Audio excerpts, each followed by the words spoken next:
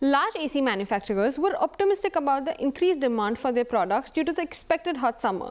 But unseasonal rains have played spoilsport and added to uncertainties. That, coupled with lower discretionary spending and intense pricing pressure, has led for tepid sales for these white good makers. The standout performer was clearly Blue Star in Q4, with over 20% revenue growth and more than 40% EBIT growth in the AC segment on a year-on-year basis.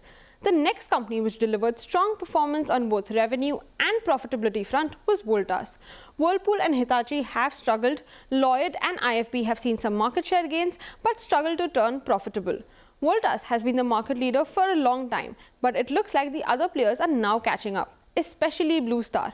If you see the data from the last 3 years, on a compounded basis in the large appliance segment, Blue Star has seen a revenue growth of close to 30% and profitability of close to 35%.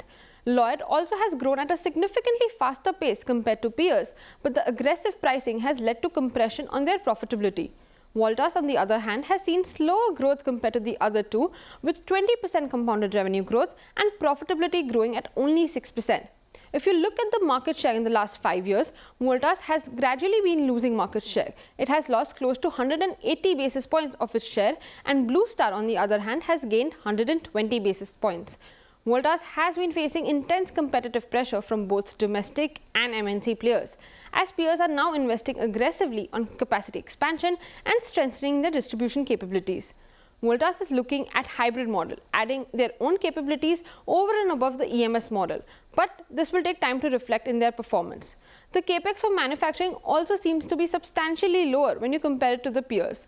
It looks like we have a new leader in the making among the large AC manufacturers, and people are taking note of it. In the last 1 year, Voltas stock was down 16% and Blue Star gained over 60%.